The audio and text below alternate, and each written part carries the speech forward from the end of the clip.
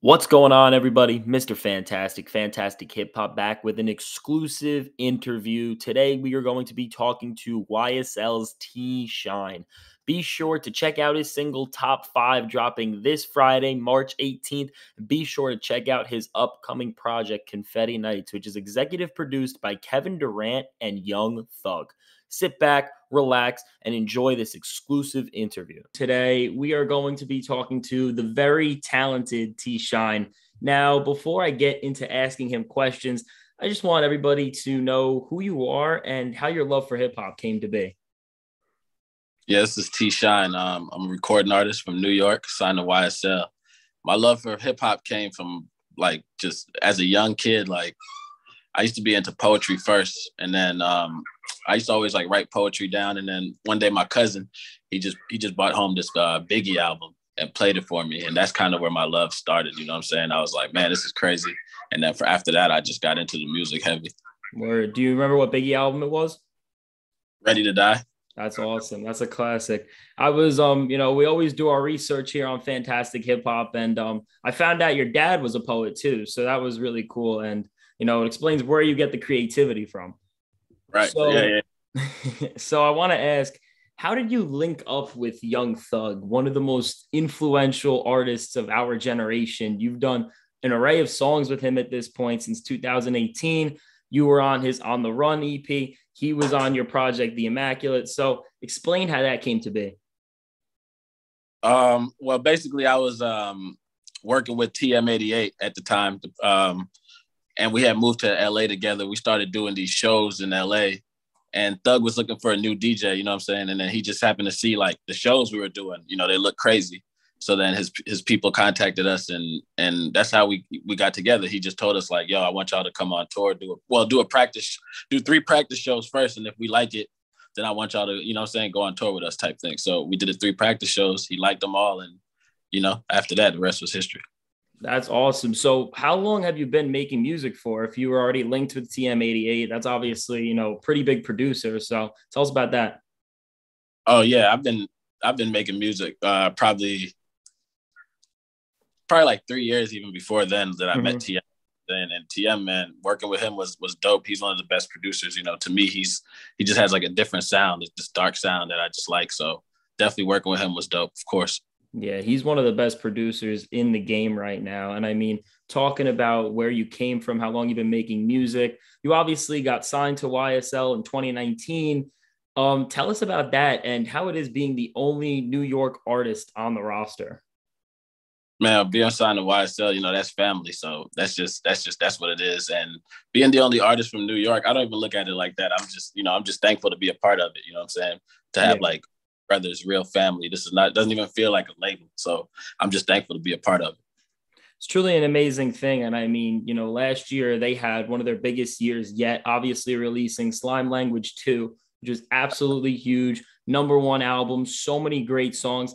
That was a huge project. And you had 2 songs on it being, Warrior and That Go, which had some pretty big features, Big Sean, Meek Mill, obviously Young Thug. Tell us about the, recording process for that album, how they decided what songs were going to be on the record, what wasn't. Tell us about that.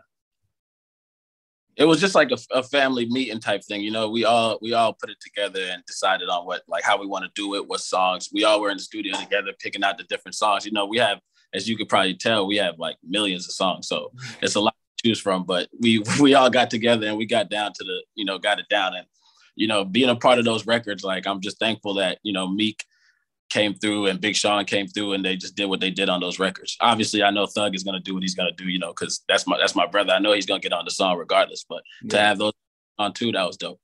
Yeah, there's definitely a sense of family throughout the entire, YSL group, the songs, the collaborations. There's so much chemistry. There's just such a feeling there that not every single hip hop collective in these days can really capture. So it's really a great thing. And I mean, obviously, talking about Young Thug, he's always going to do his thing. And you went on to release more songs with Young Thug. You were on Punk, on the song Stressed with J. Cole, which in itself is a huge moment. Obviously, being with Thugger again on the second song of his album, and then being with J. Cole, who is considered, one of the most important, one of the biggest artists of our time. So tell us about how that song came to be.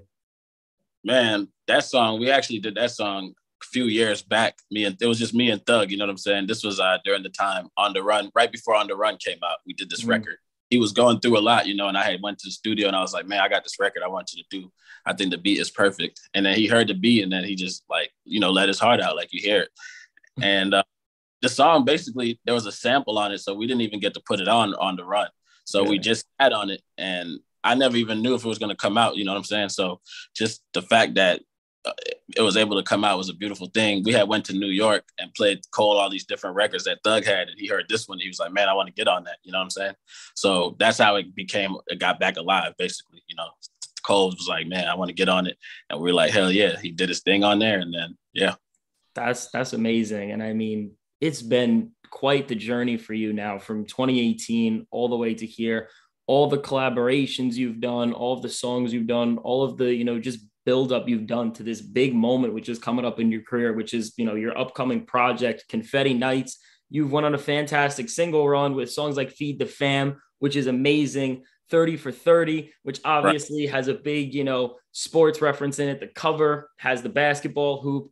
Now, Kevin Durant is executive producing your album, which is just absolutely huge. I mean, that is arguably the best basketball player in the world, one of the best basketball players of all time, one of the biggest people on the planet. So explain to us, you know, how your relationship with Kevin Durant came to be and how he's affecting the project's creative process.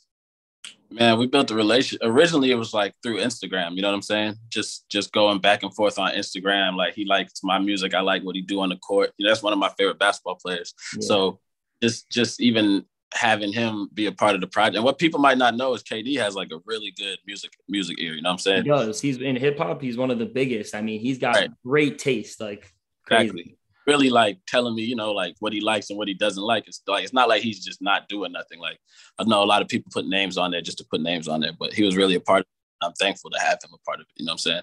Mm-hmm. And so, you know, building on that, like a lot of these, you know, celebrities who will join on albums, they'll make jokes about him. They're just yes men. They'll sit there, put their names on him. Is Kevin Durant, you know, is he a hard ass in the studio? Like, how is he? Does he really get on you? Does he really, you know, push you to be your best self?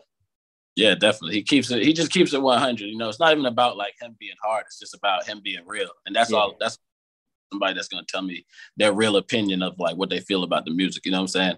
I don't want you. He's definitely not that, because he'll tell you like, yeah, I like this or I don't. So definitely shout out to KD.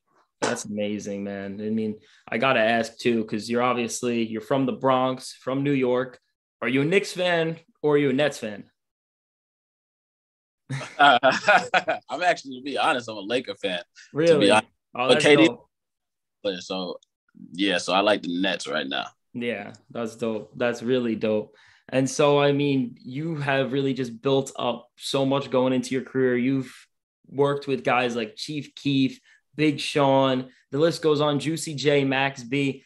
I got to ask, what is your favorite part about collaborating with these guys in general? And who is your favorite non-YSL artist to collaborate with? Because, I mean, asking who's your favorite YSL, I feel would be, you know, too much.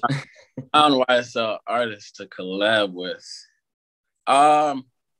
Currently, I think I would say JID, I would say right now, currently. You know, me and him, we've done several songs recently, and I really like what he's doing over there. So definitely like JID and what awesome.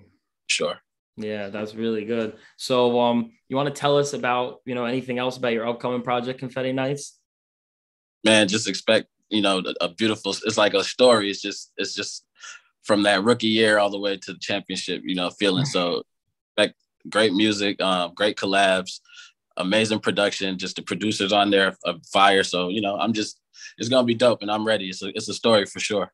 Yeah, I'm definitely expecting something big. I mean, you really elevated your game. You know, you took it to that next level with these upcoming singles, the feature list. And I mean, Kevin Durant, a Young Thug executive production, it doesn't get bigger than that. So I am super excited and I'm really looking forward to what you got coming in the future.